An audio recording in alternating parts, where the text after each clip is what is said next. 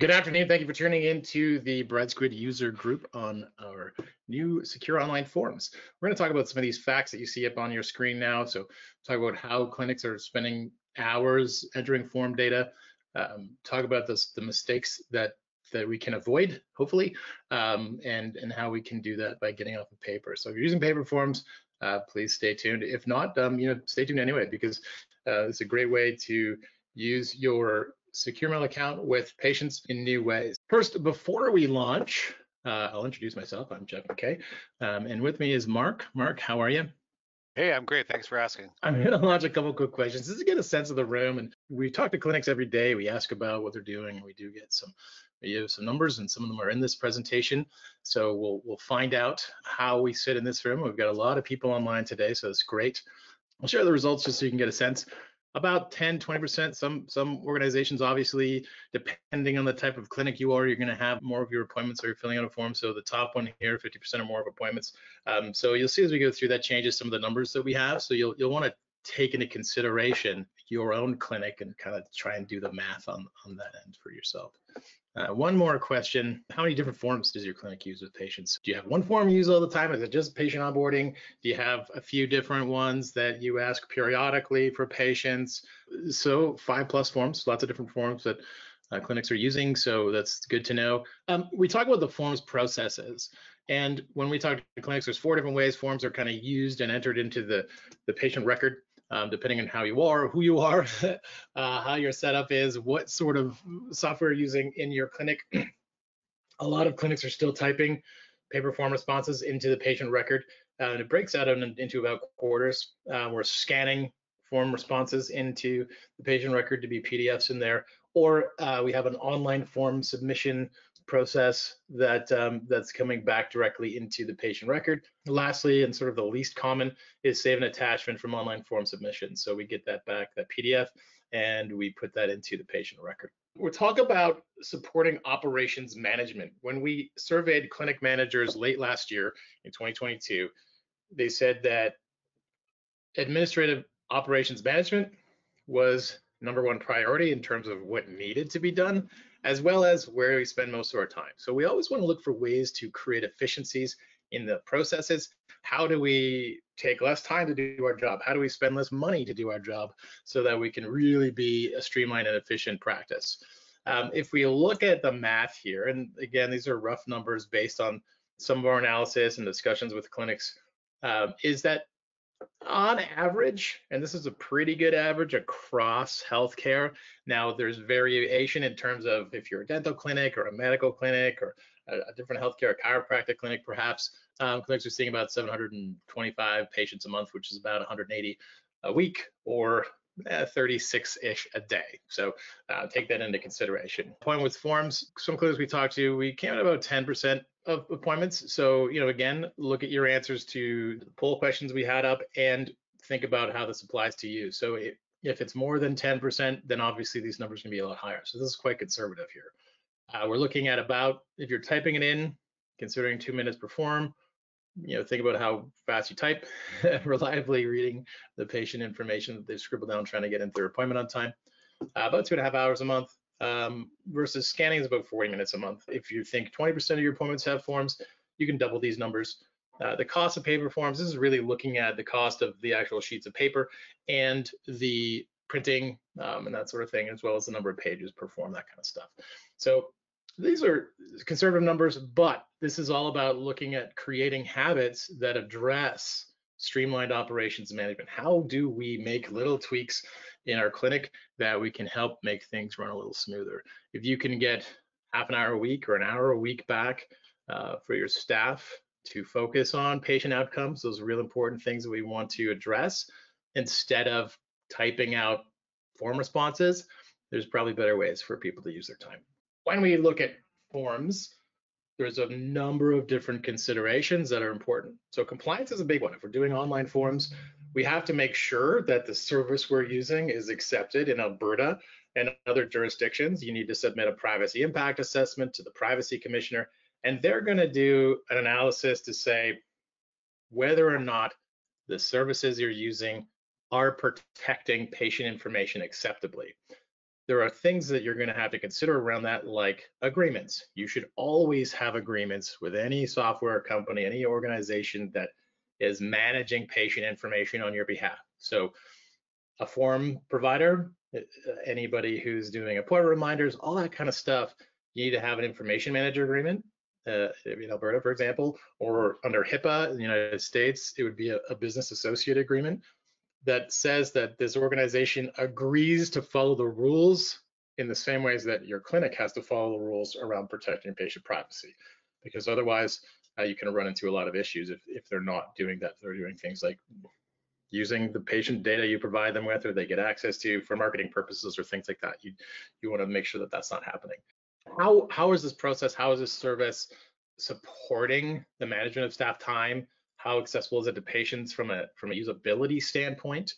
How are you supporting on-time appointments, getting people in the door so when they show up, maybe they're ready. We've already collected the information. Is one of the huge benefits of online forms.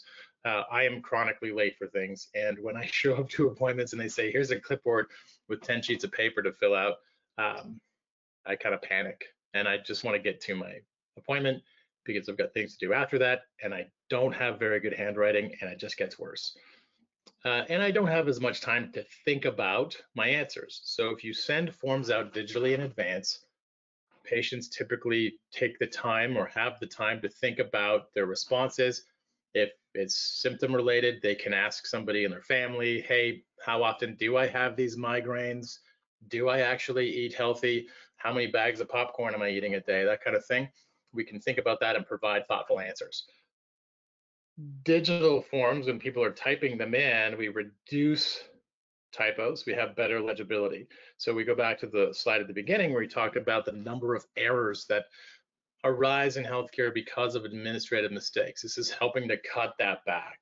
We're getting away from handwritten responses and translating into typing. Anytime you have to change something from one format to another manually, you're introducing risk of mistakes. As well, cost. So we saw a little bit of cost in there, but I think, if we looked at some of the numbers from the responses earlier, that gets higher and higher with differences in your clinic. And those numbers are related primarily to, let's say, like a single practitioner clinic. As well as storage, what do you do? So what are you doing with the forms? Do you have to print them off every day? Do you have a stack of them? How much paper are you using? How do you dispose of them after? Are you simply printing paper, just like when we fax things, so that it can be immediately shredded on both ends? So how much waste are we actually creating with our processes? Diving in real quick before we get to the demonstration, Mark's going to take us through the process of what forms look like, how to attach them, what the patient experience looks like, all that kind of stuff. These are the 3 forms that are in your account right now. You can select these and attach them to any secure mail message to a patient. We identified these based on our analysis of secure mail template usage.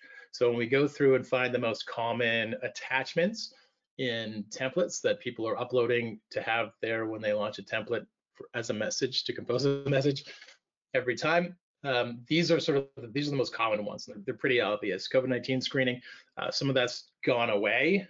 I know a lot of clinics are still doing that over the phone, so we can recoup some of that time and get that stuff in advance. Patient medical history obviously is a big one. So your onboarding forms when you're bringing in new patients, we have that ready to go for you. And sending pictures. So that's another big one that people are doing. Hey, patient, you have this complaint about a rash on your elbow. Here's the form that you can describe the issue and attach images to. So we'll go through that and see what those actually look like and how they come back in a minute here. So here's some of the things that Mark's going to cover. All right, let me turn on screen sharing here. I'm really excited about this new feature that we launched a couple of weeks ago. We just kind of snuck it in there in a recent release. The intention of the forms functionality, just to kind of repeat what Jeff was saying, is this makes it easier, faster, more convenient, less irritating to collect information from your patients. So I'm logged into my Brightsquid account right now. I'm in a demonstration environment. Most of you will have already seen this functionality where now when you click compose, we rearrange the user interface a little bit to make it a little bit easier to find the various features and functions. The main thing that we're talking about today is down here where we can select forms to send to a recipient. So, just to repeat the obvious, this is intended for you as a healthcare provider to send a form to a patient, which that patient will then fill in digitally and send back to you. The advantages of this feature are, well, there's a lot of them, but one of the best ones that I can articulate is on the on our tech support call in line where we get calls from patients asking for assistance about how to use Brightsquid. One of the most common questions we get asked actually has nothing to do with Brightsquid. The most common question that my team gets asked is, my doctor sent me a form and I don't know what to do with it. Because clinics are sending forms to patients. They may be a PDF, they could be a fillable PDF or a non-fillable PDF. They could be a Word document. We don't know for sure. But some people that aren't very technically savvy now have to find their way to download a file, open it up in a PDF editor or a Word document editor, fill in their questions and answers, and then save that file and send it back. And that's a bridge too far for some folks. So this functionality streamlines all of that into a simple clickety click, click, click, and they click submit, and it's all said and done. So let me show you how that actually works in practice. So I'll skip over the boring parts. I'm just going to address this message to my patient, Adam. I'm just going to put test in the subject line and test in the body, because what I really want to focus on is the forms that we're talking about. Now, as Jeff mentioned, we have 3 separate forms available in the current beta version that we launched a few weeks ago. These are all ready to use. You can send these to your patients right after this phone call. I'm going to select them all just for demonstration purposes. And so we've got the COVID screening form, the patient medical history form, and send us a picture form, as we like to call it. Now I can preview these forms before I send them. Now the preview, of course, is just letting me see what my patient is going to see. I can't fill this in as the healthcare provider, but I can just review to make sure, oh yeah, this is the right form that I want. Just in case I have 2 forms with similar information, I may want to double check before I click send. Let's take a quick look. I'm going to skip to the bottom one here, send pictures, because it's shorter. This one has instructions to your patient about how they can send photos back to you. Now, they could already do that with Brightsquid Secure Mail. Like I mentioned with the PDF and the Word document forms, that functionality already existed. We've tried to streamline it to make it easier for patients and other recipients to manage and send stuff back. So in this form, they just fill in their name, and then at the bottom, they can browse their computer to find a file that they'd want to send back to you.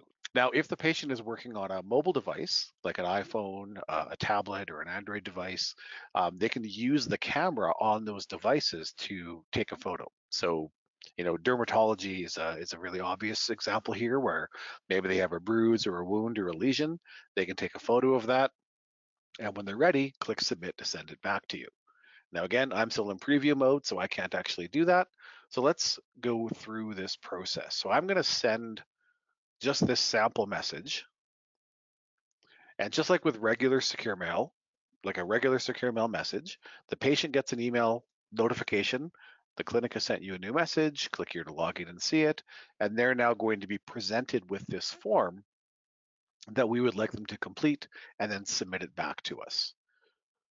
Now, here's what that looks like when it comes back. And rest assured, I will jump over to the patient point of view in just a second to show you how that works as well. But here's an example of what is going to come back to your clinic after you send a form to a patient. So here's one that I sent to Adam here earlier this morning, and he has sent me back his patient medical history. Now, just like with any other document delivered through Secure Mail, obviously I can download it and save it to my computer. And I can, of course, preview it here in the Secure Mail interface. So this is the medical history form. Adam's filled it in, so his name, his date of birth. I'll just scroll through this. I won't read every line on the screen, but you can see how he's filled in, very easy to read, all of the information that we need to add him to our roster of patients. Gone are the days where we're handing patients a clipboard and a dull pencil and asking them to fill in pages of information manually. All of this is now in a nice, tidy, easy to read PDF that I can download to my computer and then drag it into my EMR or whatever records management system is easiest for me to use. As you can see, there's an opportunity here for them to fill in, type answers. Jeff mentioned a really good example where if you ask someone a question about their healthcare and put them on the spot, they're going to forget things. Quick personal anecdote. I was filling in a form a few weeks ago to see my doctor, and one of the questions was, have you had any recent surgery? And I put no on it. My wife looked over my shoulder and said, you had surgery 3 weeks ago. I'd forgotten. I'd healed, I suppose. So anyway, helpful to to review these documents when you're filling them in. So with all that, let me now switch my point of view over to that of the patient, and then we'll come back to the doctor's point of view here in just a minute. And so here's the patient's point of view. I'm going to zoom in a little bit. And so before we started today, I sent the same welcome to our clinic message to our patient. And here's what it looks like from the patient's point of view. So the body of the message is less important. Most important down here is the form. And of course, there's instructions in here on how to do it. And what we want the patient to do is click this big blue button, complete form. And then as with Adam that we saw a moment ago, I can now go through and fill in all of this information. Some of the fields are mandatory as a general rule of thumb. If there's a red star next to it, they'll have to fill that information in before they can click submit. And then they can fill in their information. I'm not going to do this because it'll just take a long time to watch me type, and that's not that interesting. But all of the questions we're asking for Adam to answer are available here. They can answer things in a drop-down format. There's what we call radio buttons here, where they can answer yes or no to certain things, and the forms will expand. So I said yes, so I have to select a couple of these options. And then when I'm all done, I can click submit. Now I won't be able to submit this form because I haven't completed it yet, but that's how this works from the patient's point of view. I think that's everything I really wanted to show from the patient's point of view. So I'm just going to close this. Oh, one more thing that I should mention is the patient can submit the form more than once. So a good example of where that would be helpful is something like for a nutritionist. If you want to collect from your patients their diet history, what they've eaten this week, you could send them this form and they could fill in the same form and submit it back to you every week, every month, every couple of days, whatever's appropriate. They can return to here and they can complete the form and send it back to you. Any forms the patients do send back to you, they'll be able to view in their own sent messages folder, and they can view exactly what was sent back so they can review the information and see when it was sent. Let's switch back to our doctor point of view, or MOA as it were. And there's a couple other things that I wanted to point out. One of the most common questions is of the 3 forms that exist for us, these are all things that, like Jeff said, we invented based upon what we saw happening with our template system. But of course, you're going to want your own custom forms. So we have this little request custom form option over here, or you can just send an email to support@brightsquid.com. And if you have a form that you would like developed so that you can use it in your clinic through this interface, we can do that. So you can have your own custom form. So there can be an ABC healthcare clinic health history form that only you would have access to. So these community forms, these 3 listed here, are available to everyone, but your custom forms, if it's not obvious, would only be available to your clinic. Jeff, I thought that I'd be going a lot longer here. I'm just going to show this one other form. So before our meeting started today, I did the send photos form. And so I had my patient Fred send me this form back. And that's what this one looks like. So Fred filled in the form, date of birth, and then here's 2 photos. Full disclosure, that's my hand. That just isn't how another form could look when they come back. And again, these are all customizable to quite an extent. So, as Mark said, this is a beta version of forms. We have had some clinics use it, send it out, collect some data from their patients. It's free right now to use until the end of July. So get in there, test it out, try out the forms that we have. If you have specific forms, if the forms that are in there right now aren't what you really need, then as Mark said, reach out to us, go to the support team or click that link and say, hey, here's the form I'd like. We just need a PDF of that. And we can work with you to get that built out so that it's online. It'll be available in that drop-down menu where Mark was selecting the other forms there. So the base price, that'll be starting at about $100 just to get that, and then it's your form for as many times as you need it, is the way that that's set up. So let's get to questions here. The first question we have, Mark, is can I message multiple patients with a form? Oh, yes, you can. And that actually reminds me of a very important thing that I forgot to mention is templates. You can build a template and include a fillable form in that template. So if you did that, then yes, absolutely, you can address, actually, even just a regular handwritten secure mail message can be written to multiple patients simultaneously. So you can just put more than one recipient in the address field, or the to field, as I like to call it, and each of your patients will receive their own unique message. They won't be aware of the other patients getting the same message. It's similar to the BCC, or the blind carbon copy, that old-fashioned email calls it. But yeah, so yes, the answer is yes, absolutely. Send one message, address it to multiple recipients, and then you'll get back individual responses from each of those patients. So that's a great time saver, I think. Yeah, that's really good. And the concept of templates is a really good one in this case, because if you look at all of the forms that are in there right now, they're applicable to maybe multiple appointments that you have scheduled next week. Certainly the onboarding form, certainly the screening form or the photos, you can send them in a template, and the patient name will automatically get populated in there if you have your template set up to do that. So you can do that so that it seems to be direct message, but it saves you a lot of time. You don't have to retype out or resend the same message 20 times. You send it once to 20 recipients. So that's a really good point, Mark. The next question we have is, can the custom form be generated back into our software system? So not directly just yet. So the form will come back to you as a secure mail message, which you'll then download and likely drag and drop that into your EMR, which I think is what the question's alluding to. Is that right, Jeff? Yes. Yeah. Yeah, I believe so. Yeah, I mean, we would love to, in that sense. The challenge is every patient record system has its own data rules, its own interface to connect with. So there's a lot of moving parts in there to get that with everyone. But we're certainly looking into, as Mark said, getting started with some of those so that we can provide that option. As you saw early on, about 25% of clinics are doing that now, that have that capability. So it's definitely something that we'd like to provide as well. Just one last thing before we wrap everything up here. Just I think that what we've seen people using clinics using secure mail for the last dozen or more years has been for eliciting information from patients, and we've been doing it in a way that's been pretty good. This, I feel, is a quantum leap forward, if I can use such flowery language, because it is such a tremendous time saver on both sides of the equation.